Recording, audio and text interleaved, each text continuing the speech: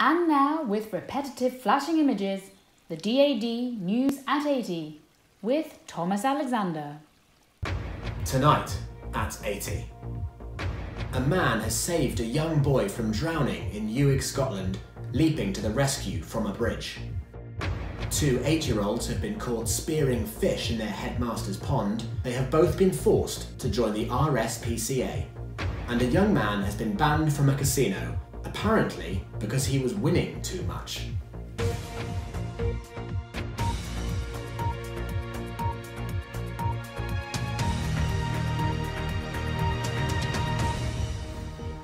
Good evening, and welcome to the D.A.D. News at 80. Our main story tonight. James Stuart Charles Adrian Worsley, aka Wurzel, aka Dad, aka Grandpa, aka Puff Puff, turns 80 today. People around the country are gathering to celebrate this momentous occasion, and we've sent our reporter, Timothy Charles, to find out more about the man. Thanks, Tom. Yes, you join me here in Eastham, where Mr. Worsley has been an integral part of the community for over 30 years. Here, at Eastham Church, I meet local lad, Robin End. Robin, hello, good to meet you. I see the churchyard is in beautiful condition, grass at perfect length. Who is involved in the general upkeep with this? Mr. Worsley. I see we have another local friend here. So also in the church, the service is very well run and it's generally a full house, I believe. Who with the vicar is involved with the general help and support? Mr. Worsley. Interesting. Mr. Worsley is clearly heavily involved throughout the village. I don't think we have anything from you, sir? No. Back to you in the studio. We'll be back with Tim later on. Turning 80 may not seem that impressive, but religious leaders around the world have hailed this birthday as a miracle. I'm joined now by Dr. Foster. Good evening, Doctor. Hello. Can you tell us why this birthday has been hailed officially as a miracle? Yes, of course. I have Mr. Worsley's long medical history right here. It includes high blood pressure, a triple heart bypass, esophageal cancer, and more recently, gout. So in your professional opinion, what is the secret to his survival? Well, that is where the story gets interesting. Mr. Worsley has a very dedicated diet of Cuban cigars, wines of every colour from all around the world, all topped off with a regular culinary feast. An inspirational approach. Yes, he's even discovered that beer is scientifically more refreshing than water. Dr. Foster, thank you very much for your time. Drink for me, please. Yes, okay.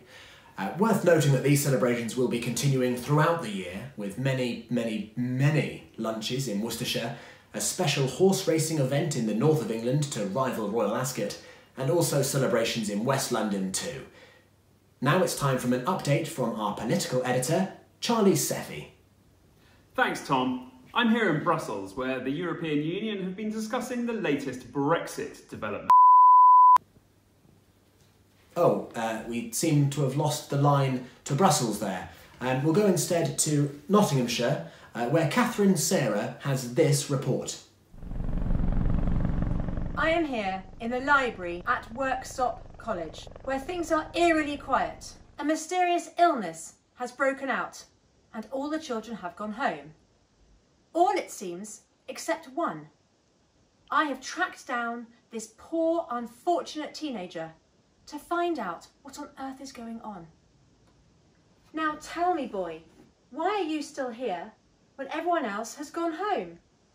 All of my friends went home since the illness broke out, but my dad says I need to stay at school and pass my French exam. Oui? Oui, C'est vrai? c'est vrai. Quel dommage. Quel dommage. Well, this does seem like extremely strict parenting. Let's hope that if you only leave school with just 4 O-levels, that French will be one of them. Thank you, Catherine. I think we have the line to Brussels back up and running. Charlie, are you there?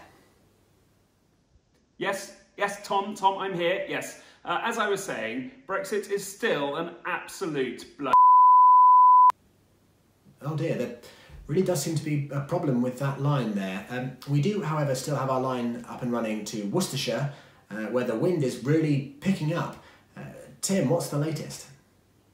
You join me down here at Easton Bridge. Now in 2016, this bridge fell into the River Teme itself, cutting off the village as a whole from the world. Now, Robin, join me here.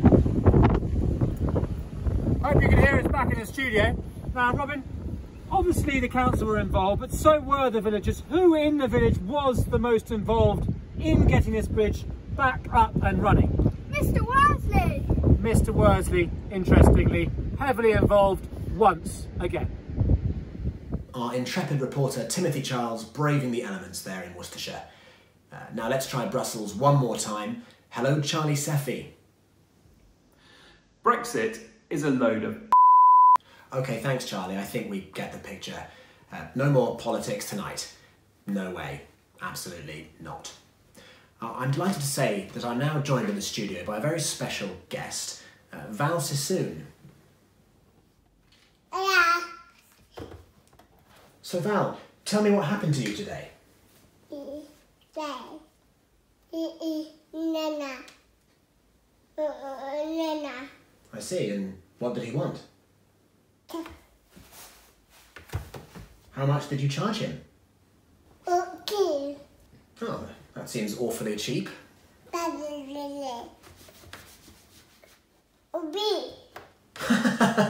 Thanks, Val. That story will never get old. Now, earlier in the show, we heard about a young boy who was kept at school despite an epidemic breaking out. Catherine Sarah has more on the story. I have tracked down the boy's housemaster, who runs Portland House, Mr. George Sibley. Now, Mr. Sibley, you have a reputation for being something of a fierce disciplinarian. What have you got to say about this boy? This boy was in my office a few days ago talking to me about his future job, and he had been watching this TV programme called Perry Mason about a lawyer. So because he was so obsessed with this TV programme, he told me that he'd like to be a lawyer when he was older, and I told him, boy, you wouldn't make a dustman. Well, I wouldn't be so sure about that. We'll have to see how this story unfolds. This is Catherine for the D.A.D. News at 80. I think this is corked. Back to our main story. Adrian Worsley turns 80. Let's rejoin Timothy Charles back in Worcestershire. Here at Easton Village Hall, you can see that perhaps it is in need of a bit of repair. Now, the villagers have been working together to get some funding for this.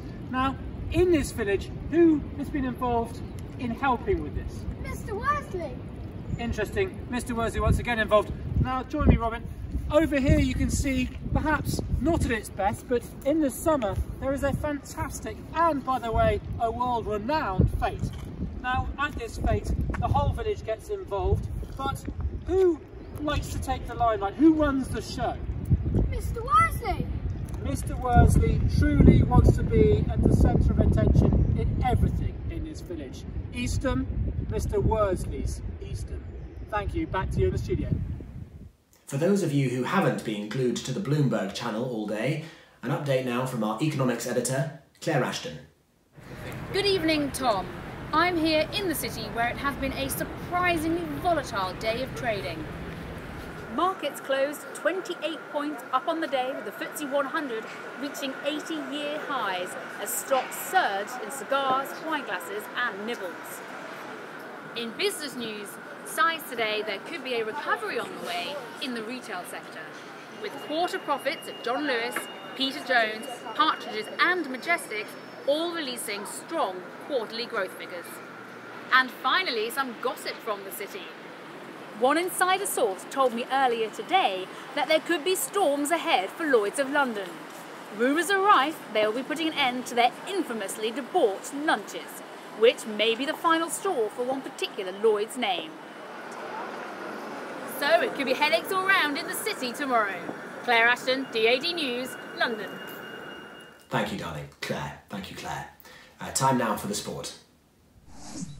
The weather has hampered the cross-country, where the runners are really struggling. Similar wet weather at the races, where the ground is extremely heavy going. Some remarkable scenes at the shooting, where the dogs have made all the headlines. Piper, good as gold, but Twiglet is causing absolute chaos. We've seen a great player at the snooker table, who notably learnt the game at a very young age at Rossall's school. Definitely better at the game before dinner than after though. Is it? A star player for Leicester and Edgbaston has scored all the goals in the hockey, and extraordinary scenes at the fishing after record levels of rainfall. Still, plenty of water for cooling the bottles of white wine in the river. Finally, let's see what the weather has in store for us all. Hello. Here in Worcester, it's raining. A cat, many dogs, several ponies and a farm. This inclement weather hasn't helped local ponds. Phosphate levels in the streams are high. This goes to show that no matter how much the local gentry spend, the problem persists. Let's start at the top of the country, on the Isle of Lewis, where bad weather, squalling seas and gusty winds have helped a visiting fisherman who unbelievably caught a fish off Smith's Point. Elsewhere, we see increasing spells of hot weather. Holidaymakers in France make themselves entirely at home, opting for the classic French beret to keep the 35-degree heat at bay. The outlook is positive, sunny spells and plenty to look forward to. That's all from me at D.A.D Weather, brought to you by olivesrus.com. Lovely, George, thank you.